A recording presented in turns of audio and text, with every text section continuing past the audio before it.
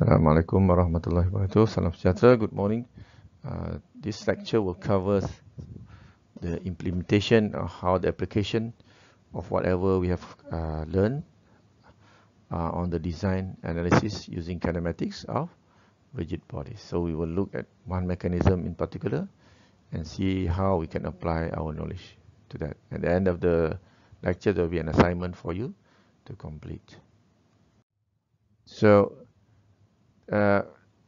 once we learn kinematics and you understand and master the art or the science of kinematics, it allows you to analyze any mechanism and to see how it works. More importantly, you can relate between the speed of the driver, the motor, and the output that you want. Okay. And in this work, we will look at two machines. Only one machine on the YouTube, so that we can enjoy the knowledge that we gain from this course. Okay, so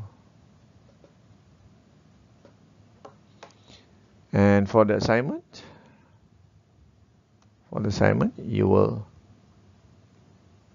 carry out analysis of any mechanism or not.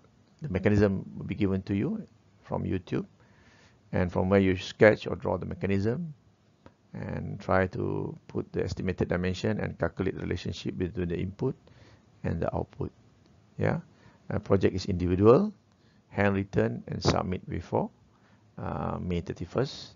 You got about a month to do it, and maximum is 4 pages. Okay, so in your case study, you look at the general description. You give me the general description, the construction and how it works. Tell us what is the thing made of and so on. And you sketch of the mechanism and its dimension. You need this dimension for you to do the kinetic model and equations. And then you solve the equations and you discuss on the practical implementation. What are the problems associated with the design and so on. You can show photos of application, brand name, price, etc. would be available. And please give reference or link from whichever photos or website that you take it from. Okay, so let's look at this case study example. I give you the link here from the YouTube. Is a lift of double parallelogram mechanism.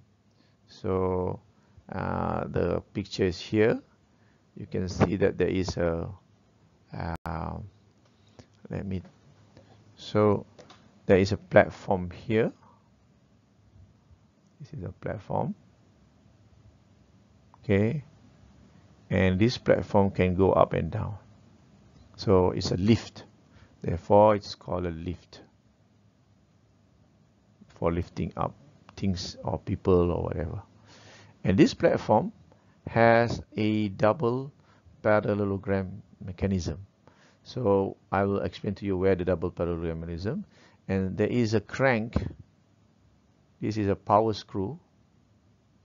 So this is a power screw.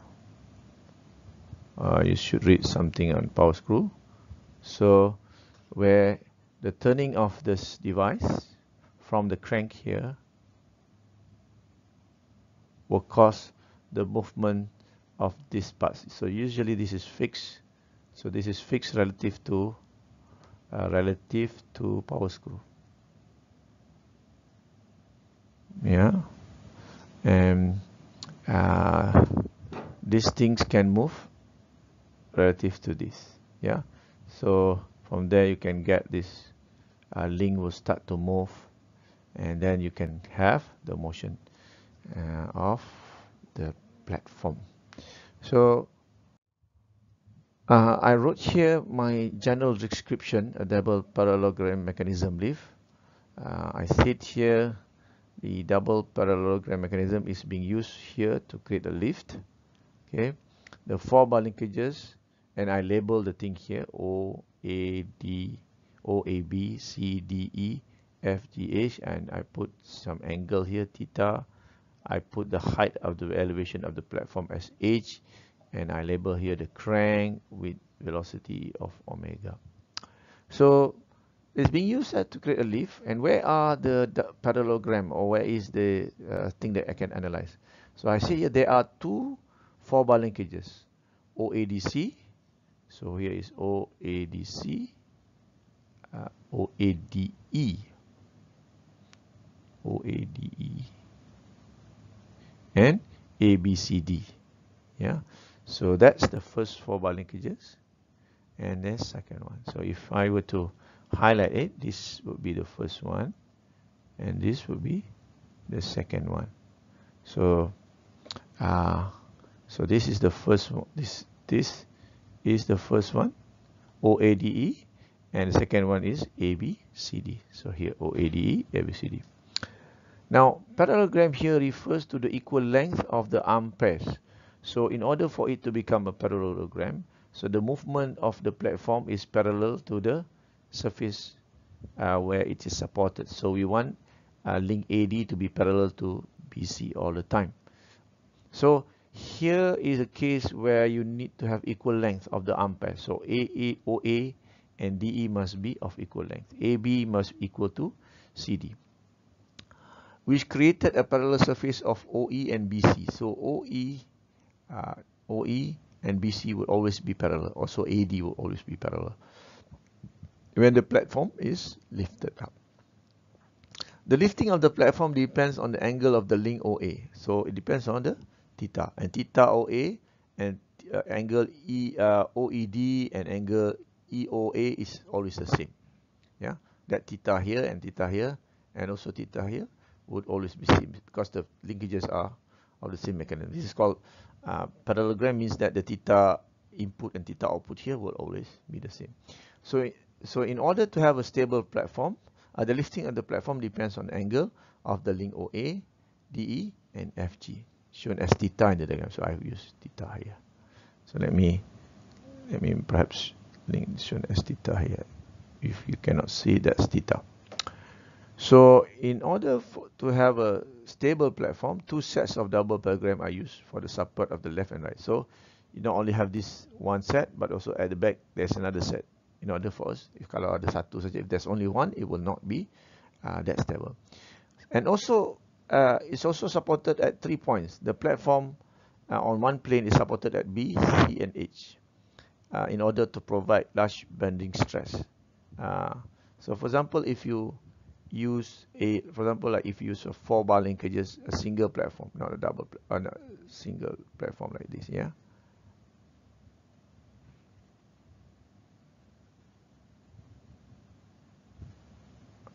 And you put a load here, and you can see that the bending force is quite large when you compare to the other design. Oh, it's so ugly. Anyway,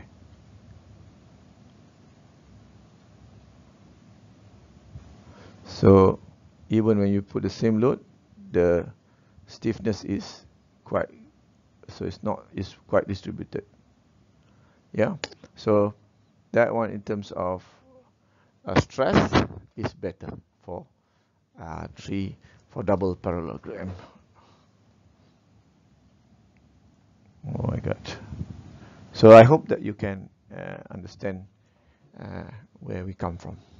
Okay, so that's why 3 supports are better to avoid large bending stress. Next.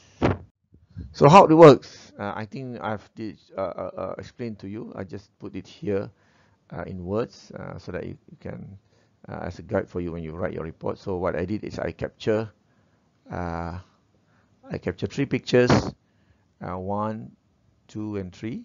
So folded in the middle of opening and fully extended, so that you can see how the platform is being raised. So here I describe the crank rotates a power screw, which in turn pull the nuts Q and R to move closer to each other.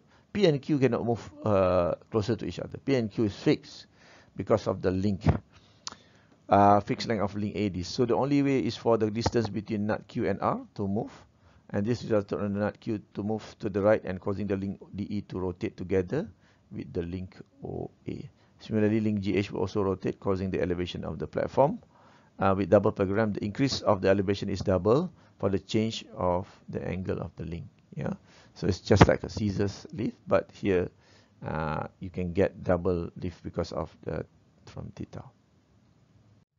So I do the sketch of the mechanism here. This is the sketch of my mechanism. This is the way I initially label the mechanism. So I put here O, A, B, C, D, E, F, G, H. And I identify the 4-bar linkages as O, A, D, E. Yeah. So I take that and I identify this as my linkages, and then I put it here. And now I can draw the mechanism OA, DE, and I know the speed of this link is because of the power screw, and I put here this displacement x and the speed as x dot. I know this is the angle theta and the speed is theta dot, and this is how much the platform is being raised, h. So double of that becomes 2h. So OA plus AB is 2h, but here is it. So one good thing that you can observe here, there is this triangle that is staring at us. This triangle that you can use as a relationship between theta and h. And that's what we are going to use in the next analysis. So I've done that in the kinematic model. Yeah. So in the kinematic model, I'll draw OA, AD, and DE. And I assume the dimension of 0.4 meter, 0.4, and 0.4. And also the angle here I assume to be 60 degrees. So from the position vector D relative to O equals to OA plus D relative to A. And then remember I explained to you that position vector D relative to O, D relative to O can also be we can get it from OE, ED. Yeah, D relative to E, E relative to O. Here. So when you differentiate the position vector, we have the velocity vector, Vd relative to O equals to Va relative to O, and Vd relative to A. So here you can also, because the things that doesn't move, you can take it as absolute, so we can remove that. And we can get Vd equals to Va plus Vd relative to A. We are not interested with the acceleration for the moment, if there is question related to acceleration, because I assume that here that the motor move on a steady, constant speed. So we are not interested with the acceleration. We just want to know how fast the system is deployed. So we assume the dimensions in blue. So I have assumed here 0.4 meter, the dimensions, and theta I assume that to be 60 degrees. And I use the absolute motion analysis here. Oops, sorry.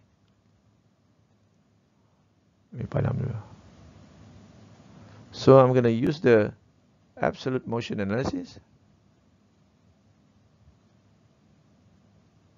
to find the relationship between. So here I wrote h equals to OA sine theta.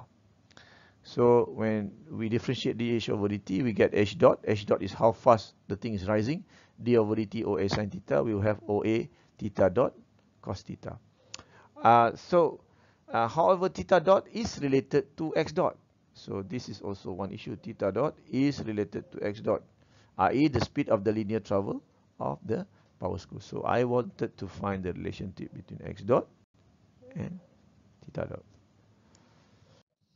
So before this, so these are the data that we have. The length 0.4 meter, theta equals to 60. And kita assume that the speed is 0.1 meter per second. So point P, I also assume point P is halfway AD. A lot of assumption here, guys. So not halfway AD, AO. It's AO.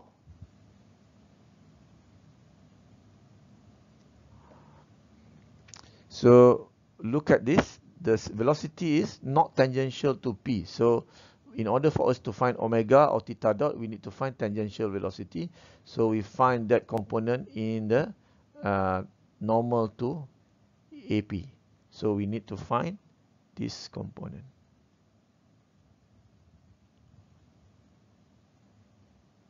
Yeah, so I'm looking at this component.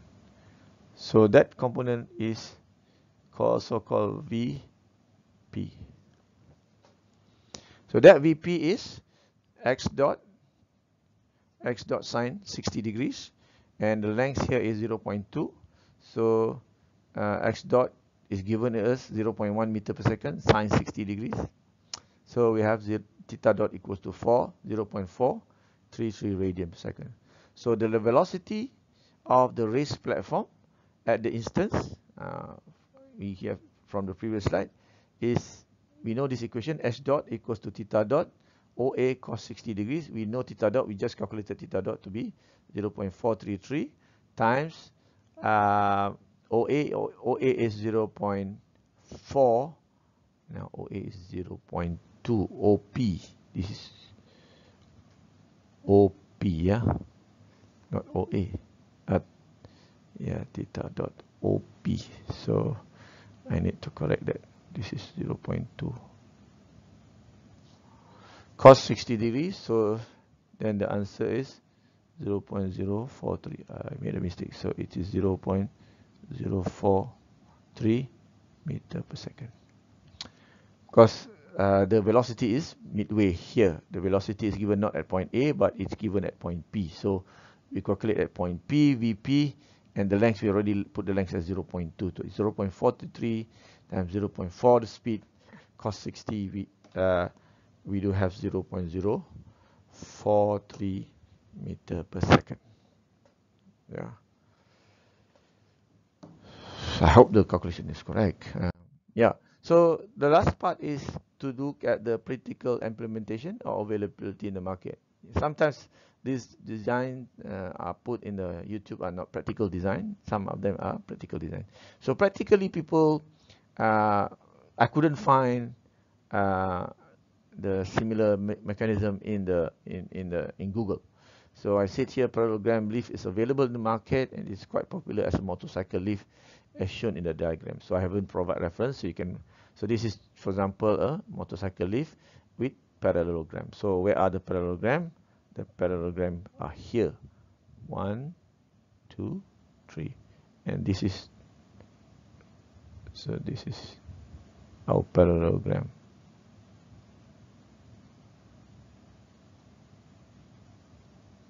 So it is now pushed by this hydraulic cylinder. So the double parallelogram mechanism is not readily available in the market, perhaps of the more complicated design and fabrication process. It's more complicated because of the more complicated. So parallelogram, as you see before, there are more components and more complicated. However, the design is neat. To me, the double parallelogram design is neat, as the actuator can be made parallel to the platform. A big advantage in where the space outside the structure is not available.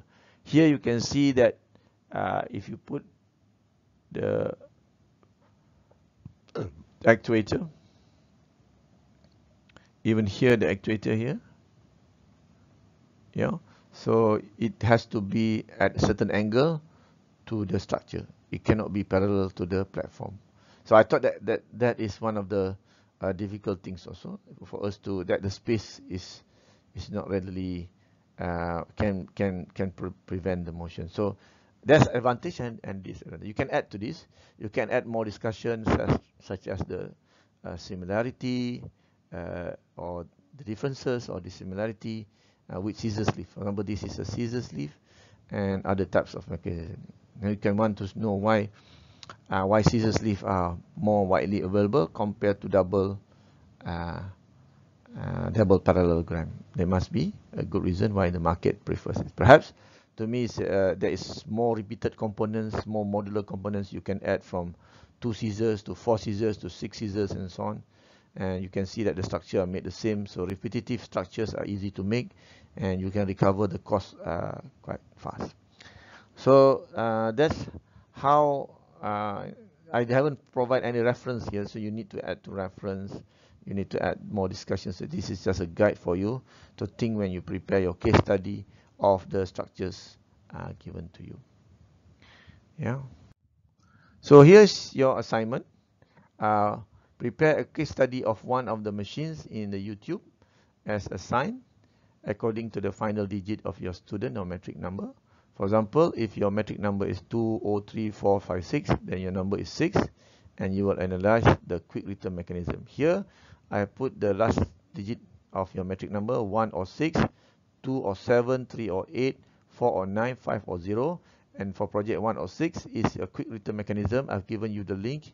You go and study and prepare a report on it. So there are five mechanisms: quick return mechanism, Scotch yoke, 4-bar linkage, landing gear, and 4 degree of freedom robot arm. It should provide you some insight on how you should apply the knowledge of kinematics to your design or to mechanical engineering.